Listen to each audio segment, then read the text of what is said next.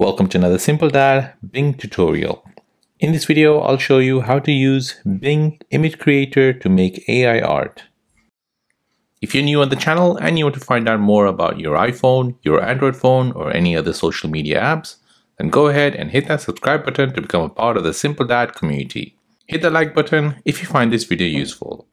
So being a major investor in OpenAI, Microsoft continues to improve its Bing search with a new feature and improvements. So the company has now integrated another OpenAI tool called DALL-E to allow users to generate images using AI and text prompts you enter in. So Microsoft calls it the Bing Image Creator. So let me show you how to use it and how to create AI art with this Bing Image Creator.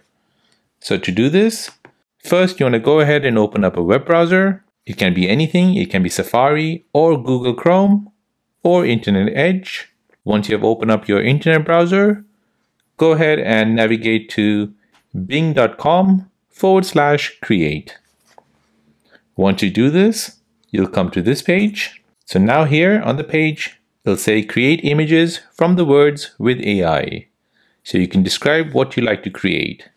So you can go ahead and give a description for this Bing Image Creator to create you an image. So here I'll type in. And now once you're happy, tap on Join and Create. Now this will ask you to sign in as a Microsoft account. So go ahead and create yourself a free Outlook or a Hotmail account.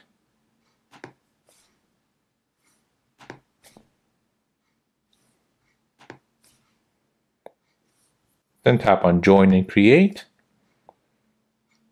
The AI will start to create you an image using the words you have typed in. Just give it a few minutes.